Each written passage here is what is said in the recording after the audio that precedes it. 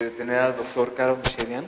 Es egresado de la Universidad de Alberta en Canadá y es investigador titular del Instituto de Física de la UNAM y es autor de la teoría disipativa del origen y evolución. No sé si está funcionando. Sí. Okay. Thank you very much to the organizers, particularly Penelope. This talk is going to be in English. You're going to understand me a lot better in English than you will in Spanish. So please bear with me. Okay, so what is the origin of homochirality?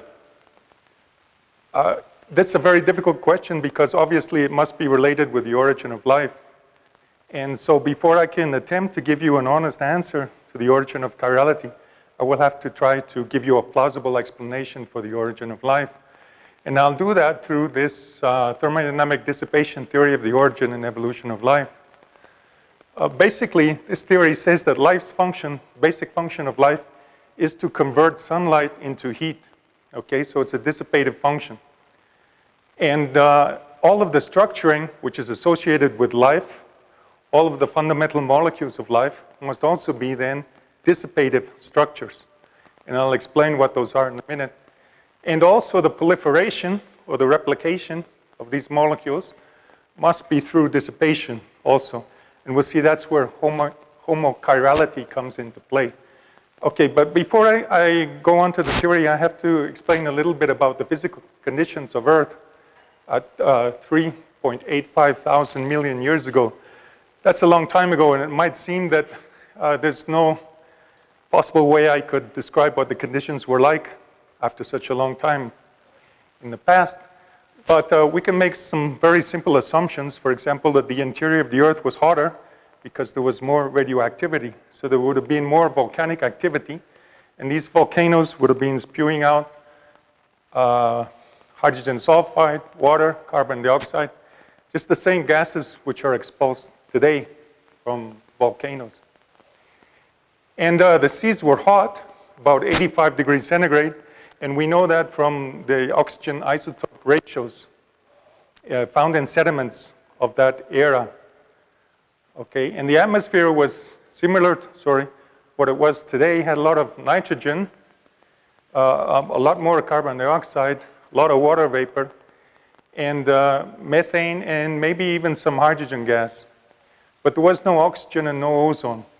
The oxygen and the ozone come from life, from photosynthesis, oxygenic photosynthesis, which started about 1,000 million years after the origin of life.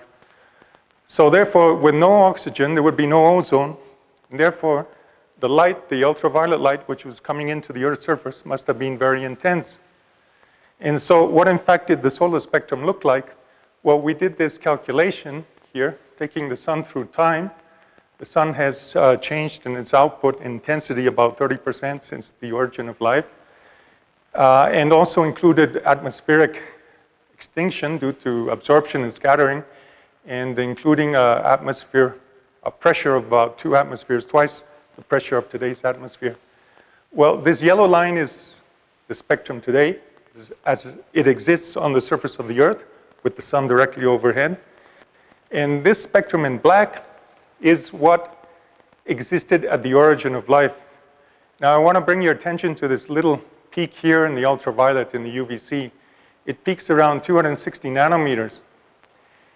And it existed on the surface of Earth. This light was coming down to the surface of Earth for 1,000 million years.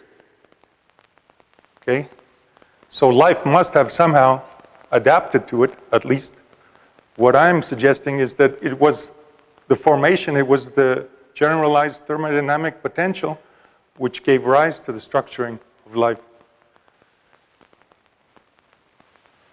Okay, now to get into dissipative structuring, there are 2 classes of structures in nature.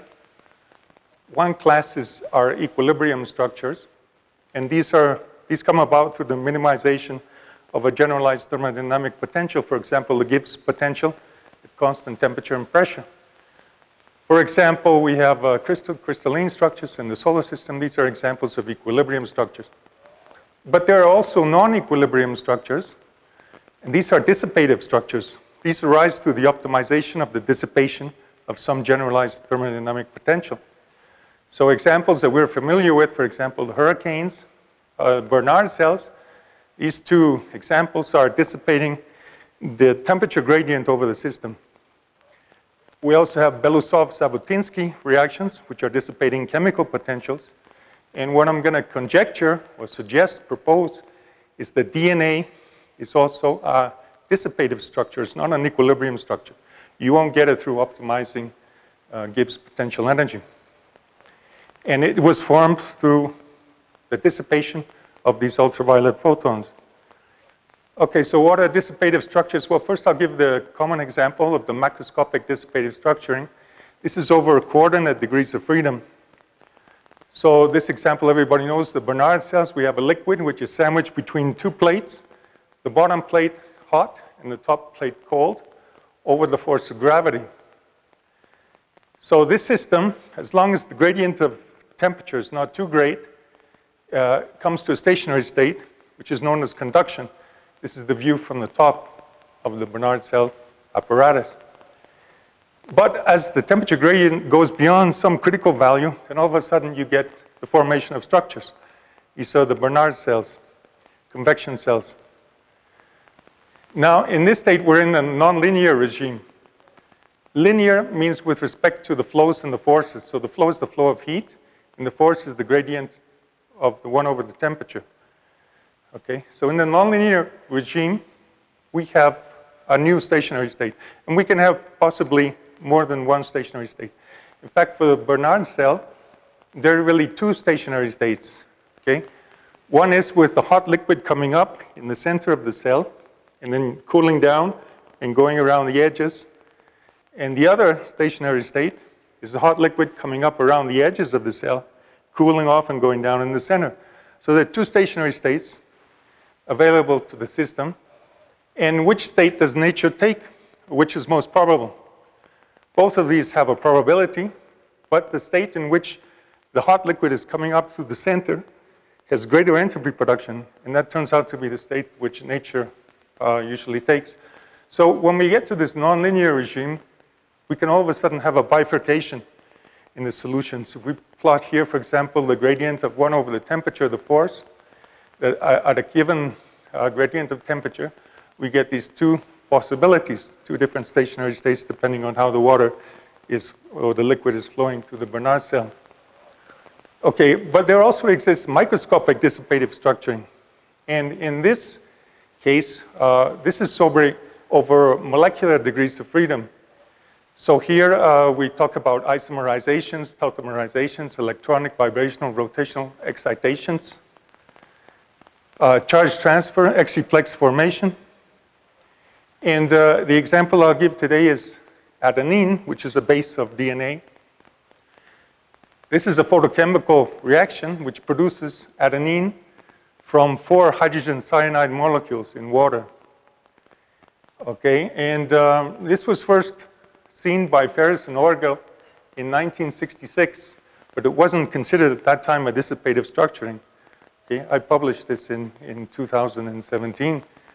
And what I'd like to bring your attention to is, well, the first step here, which is the production of cis-DAM, is a thermal reaction. Okay, it's a normal chemical reaction. And this corresponds to the most stable state of 4 hydrogen cyanide molecules.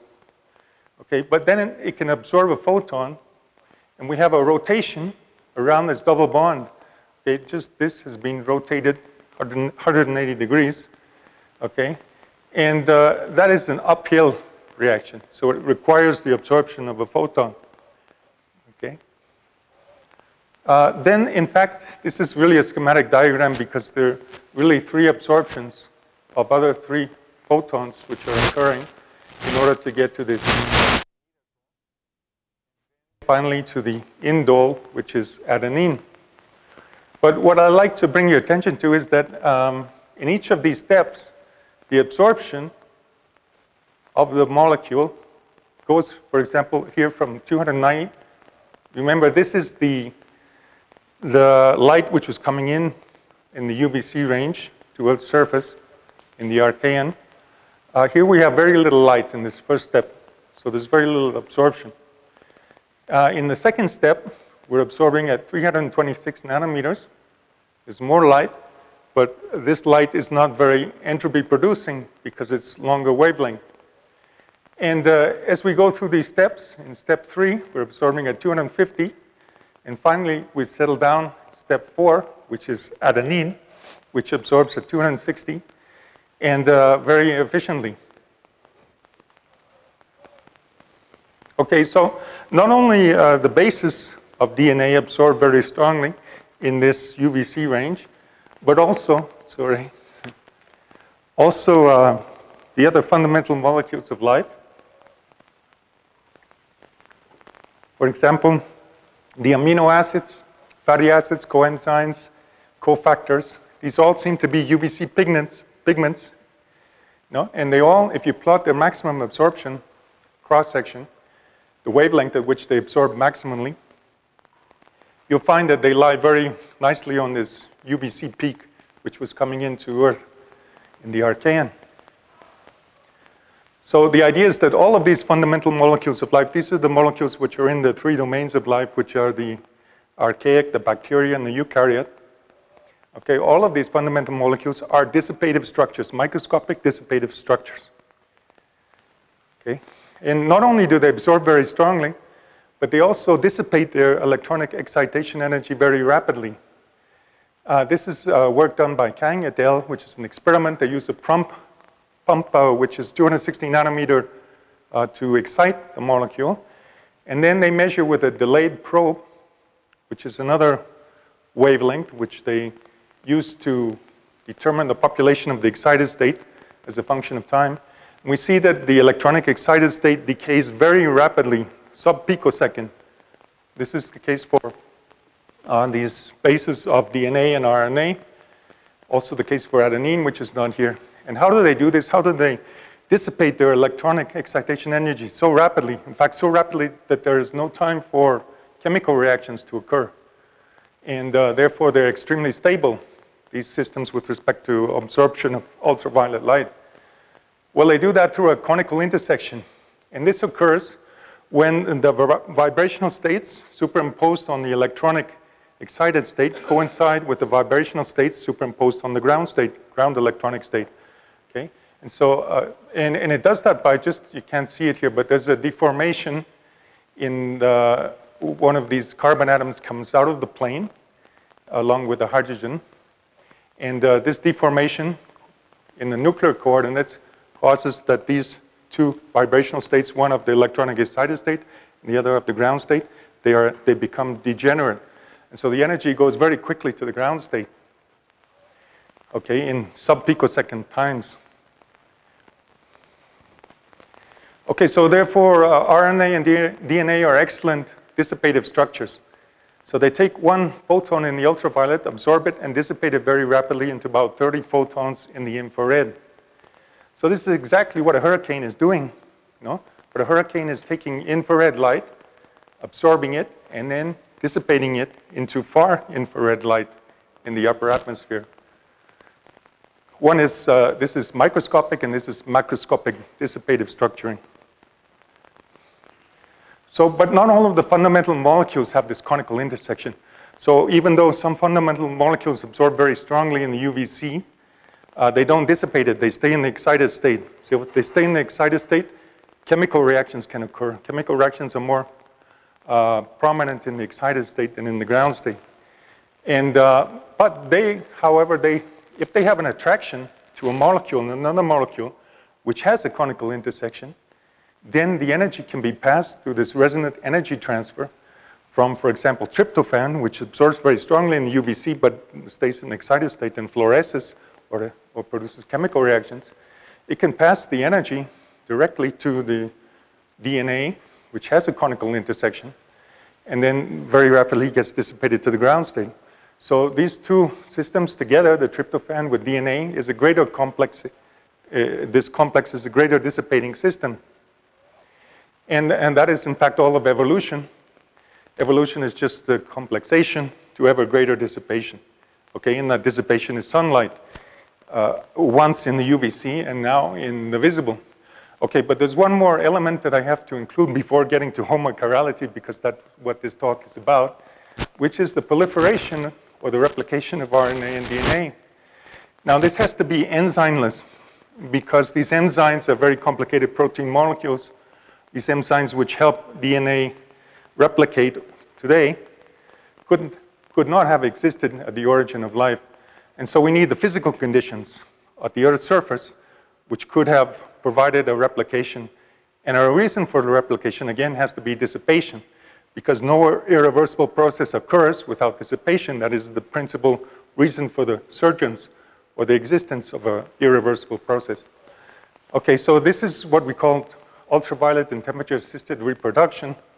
So I told you that the oceans at the origin of life were very hot, about 85 degrees centigrade, and they were slowly cooling throughout the Archean. So when they got to a temperature below about 85 degrees centigrade, which is the denaturing temperature of these short-strand DNA, then this DNA that had been formed through dissipative structuring would have been stuck in this double helix form. But as the sun rose and heated the ocean surface, and also the ultraviolet photons were absorbed on this double-strand DNA, we could have denaturing of DNA. Okay? And there is an effect, an increase in dissipation with denaturing. This is called the hyperchromic effect. When DNA denatures, then the bases are more exposed to the sunlight, and they absorb much more light when they are piled one on top of the other in the double-strand DNA. And then at night, when the ocean surface cooled, they could again find their complementary segments of DNA and renature. And so you have two where you had one, so that's replication. And well, this is template directed, so it's autocatalytic. This is the template which is producing in the second strand. So it's autocatalytic photochemical reaction. And the important thing is that this replication is tied to photon dissipation, UVC-induced denaturing of DNA. So, okay, so we did the experiment. Here we have a lamp, a deuterium lamp, that gives us ultraviolet light. Here we have the DNA in solution and temperature controlled, and we have two spectrometers, one for the absorption and the other one for the scattering. So here's the spectrum. This is our data, a 25 base pair synthetic DNA. So we see this hyperchromic effect. This is a function of temperature, 30 degrees here and 80 degrees here. So we have double strand here and single strand there. And these curves below are just the difference spectra taken around these temperatures. About 3-degree Brin around these temperatures gives this different spectra. So these are the contributions to the hyperchromism of DNA. Okay, so that was temperature-induced denaturing, but what about ultraviolet light-induced denaturing? So what we did in the experiment was that we raised the temperature to 40 degrees centigrade for salmon sperm DNA, and then we turned on and off the ultraviolet light. And what happened, what we observed is that the extinction, which is the absorption plus a small amount of scattering, increased as a function of time for about half hour. And we turned it off, and then it decreased, and we turned it on, and it increased. So we're getting this hyperchromic effect. So we're getting denaturing of DNA through ultraviolet light. We saw that more specifically as a function of wavelength, because this was integrated over this wavelength range. But we did it again for 25 base pair DNA, and we looked at the spectra. And so you can actually see here, this is these different colors of temperature. As you go up, we increase the temperature.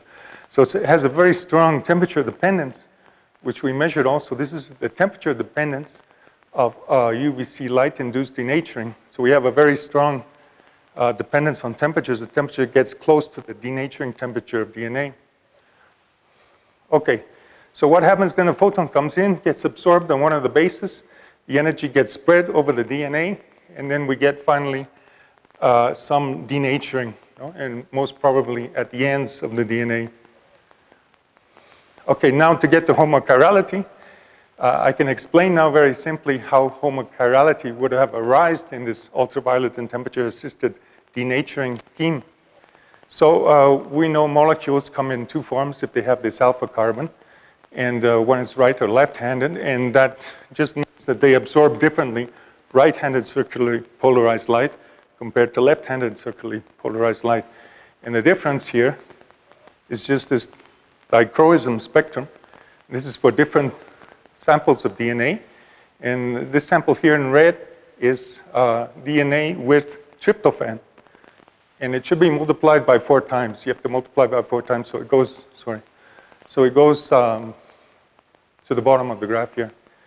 And this is now we do the convolution over the absorption spectrum, and over the incident light spectrum, we get this. And so we find around about 258 nanometers where DNA is absorbing very strongly. We find that for right-handed DNA, this is for right-handed DNA, it absorbs more light, and would therefore more likely be denatured. Well, what breaks the symmetry, what breaks the symmetry is that, we have the sun coming in on the ocean surface, the DNA is at the ocean surface, and we get one scattering here, which produces plain polarized light, which then gets internally reflected at the ocean surface, and that produces circularly polarized light. And that circularly polarized light depends whether it's in the morning or the afternoon. If it's in the afternoon, it could be, for example, right-handed, circularly polarized light. If it's in the morning, it would be left-handed. But then what breaks the symmetry with respect to denaturing through ultraviolet light is the ocean surface temperature. Because as I explained, you can't see it here, but this is the temperature dependence, which goes up very quickly with temperature, the rate of denaturing through ultraviolet light. So therefore, that breaks the symmetry, and we have the production of homochirality. So now we can just do it quantitatively to determine how long it would take to arrive at 100% homochirality. And we do that with this recursion relation, which is the number of the left-handed DNA in a given generation, which is a day, because each generation, each cycle is a day, is equal to the number in the previous day times some factor, which depends on the amount of photons that the DNA has absorbed, obviously, with a normalization, a parameter which represents the quantum efficiency for denaturing. And so this is for left-handed DNA, this is for right-handed DNA. And now we make a few assumptions that this parameter for quantum efficiency is very small, so that it takes, like, let's say, 1,000 photons to denature one single DNA. And that we have this right circular polarized light excess in the afternoon, which I said was 5%, produced by this effect. Thank you. Produced by this effect of scattering, and then total internal reflection at the ocean surface. And this, in fact, this 5% is, in fact, where this is the greatest amount of circularly polarized light that you will find on Earth is at the ocean surface, And the closer you are to the ocean surface, the greater this percentage. And the more the sun is to the horizontal, also the greater the amount of polarization. So taking these factors then in this right circular dichroism of DNA, and then just putting the probability for a right-handed photon being absorbed on a right-handed DNA equal to 1, then you can convince yourself that the other probabilities are just these factors with these constants involved. And then we can form the chirality, which is just the number of left minus the number of right over the sum of the two. And then just do the recursion relation.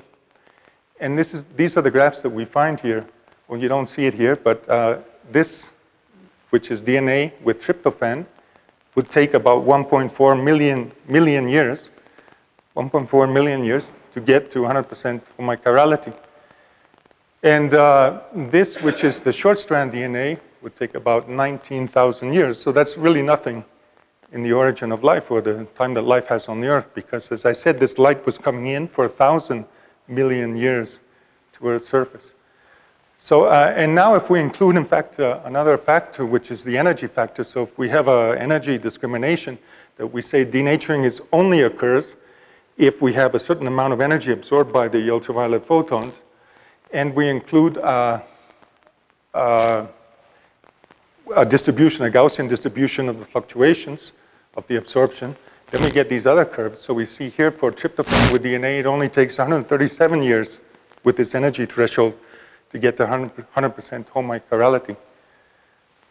So that is what we believe is the origin of homochirality, if you believe this theory, of course, of the dissipation, the thermodynamic dissipation theory of the origin of life. But it's rather very simple to describe once you accept that theory. And there are a lot of other evidence which I haven't been able to present today, but I have a book, and I'll give you the direction for that. But just to sum up then, life's basic function is to turn sunlight into heat. It's a dissipative function. And the structuring of these molecules, all of the fundamental molecules of life, were at one time, at the beginning of life, were dissipative structures. Okay? And there was this dissipative proliferation through this UV physical mechanism. And because of the dichroism of DNA, and because of the temperature dependence and the fact that in the afternoon the temperature of the ocean surface is warmer, you arrive very quickly at homochirality. So before ending, I'd just like to thank my students, my collaborators. Some of the students are here. For example, Zulema is here, and Oscar and Ivan. Oscar is studying now the dissipative structuring of fatty acids, and Ivan is studying the pH dependence of this ultraviolet light denaturing process. Okay, and thanks to Degapa, Pete. So for any of you who are interested in further details, you can download this book from my ResearchGate page, okay, without cost, of course. And I have all of the details, and I'll be very grateful for any criticisms or comments or whatever, writing in my direction or asking here. Thank you very much.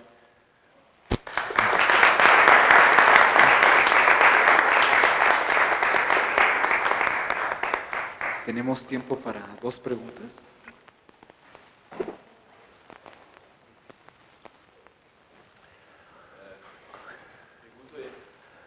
¿Pregunto en inglés o en sí. mi español? Que es, cualquiera, para ti es no más el mejor fácil del mundo, pero okay, lo que quieres, Tomás. Sí, yo estoy de acuerdo. Da mucho a pensar, ¿no? Da mucho a pensar. Finalmente, yo pienso que el estado homochiral también es una estructura disipativa. ¿La qué? También es una estructura como que es disipativa, DNA, sí. ¿no? Porque yo puedo decir que quizá el estado racémico es el termodinámico. Pero, ok, hablando de racémico, esa es la única pregunta que no hablaste sobre eso, pero quizá tú contemplaste obviamente en este proceso largo anticipado, ¿no? de la formación de la homochiralidad de tus moléculas, también tienes procesos de racemización. ¿Procesos de qué? De racemización de estas moléculas, ¿no? Entonces, si son tantos años, obviamente también están racemizando. No claro, sé, sí. ¿Contemplaste también estos efectos en estas predicciones? Sí, no, claro, se pueden, I'm going to speak in English, okay? Okay, yeah, they can racemic, again, they can become racemic, no, and they will with temperature. No, these, let's say, these bases which are floating on the ocean surface, okay? But at night, when we have extinction occurring on DNA, so we're forming the other strand, no, complementary strand, then we're selecting only those which are right-handed. No, that's how you get to homochirality, through that selection process. So they will continue race mixing, and you would have maybe a racemic concentration always, no, of them on the surface of, but they're being selected because the right-handed ones can denature, and without denaturing, you can't have replication. Okay.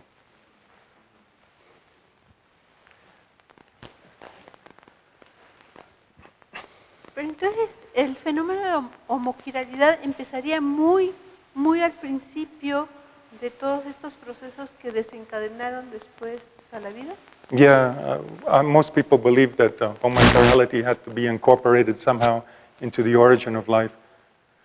Because, well, everything that we know is that all of the fundamental molecules of life have one chirality, you know, like the amino acids are all right-handed and, left-handed, and the DNA is always right-handed, RNA is right-handed.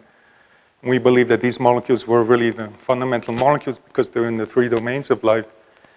So somehow, homochirality, you have to have another theory to incorporate it, or you have to have 2 chirality structures which are operating at the same time and evolving at the same time. Because if you have a racemic mix, we find that if there's no selection process, then those bases which have the wrong chirality stop the extension. They limit the extension in the nighttime. So there's no replication. No? So if we have the wrong chirality here, we won't get extension. Extension stops at that point. So it had to be, it could have been that we had 2 evolving processes. For example, the homochirality would be different to this process, would be different in the northern or the southern hemisphere because it depends on the orientation of the sun. You know, it depends on this, the orientation, whether it's in the south or whether it's in the north, you get different homochirality. So in the northern hemisphere, it could have been right-handed in the afternoon, and in the southern hemisphere, it would be left-handed in the afternoon. So it may have been that life evolved in 2 different hemispheres, and then somehow one of the hemispheres won over the other one. But I think most people suppose that life only arose through one, at least localized in one region. And homochirality was the beginning of life. Sorry? Well, we haven't figured that out yet.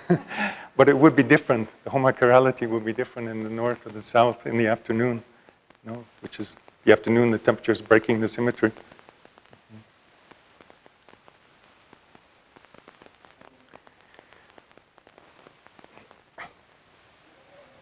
Maybe more a technical question. What does the convolution does to the circular dichroism, and how did you obtain information from there? Because it looks not the same, but yeah. More or less. Okay. Well, this is the dichroism spectrum.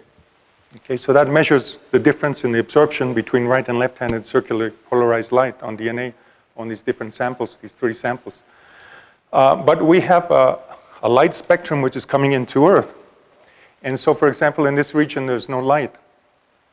And so we have to normalize for that. And how do we do that? We take the convolution of these, the absorption, plus the incident light spectrum. And that gives us this graph.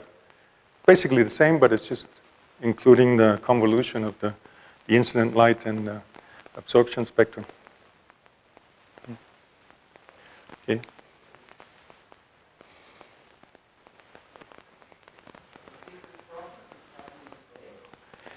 No, because in fact this light, ultraviolet light UVC range is blocked by the ozone. But I would like to remind you that ozone is also a life-produced molecule. You know? It's produced by life, the oxygen. So it's like a pigment also. It's also a pigment. You can consider it a pigment. Now what has happened is that life has been gradually going towards greater intensity into the visible region of the spectrum. Because in the visible region of the spectrum, there's a lot more light. But the problem is that the energy in one photon in the visible region is not enough to do these molecular transformations. No? So we have more light, which was in the visible. But you cannot do molecular transformations. You won't do a rotation around a covalent double bond with visible light. No? You can do it now with very complex biosynthetic pathways, which have gradually evolved. No? And they produce ATP, for example. No? Using ATP, you can do the rotations and the reconfigurations of the molecules. But you need this light, and that's what I'm saying. If you want to look at stars which have life, it would be a good idea to base it on stars which emit in the ultraviolet. So the M-type stars, for example, if this theory is correct, should not have life, or at least life, origin of life. You may have life transported from other planets, but not the origin of life, no? So we need G-type and F-type and K-type stars in order to get this type of dissipative, microscopic dissipative structuring molecules.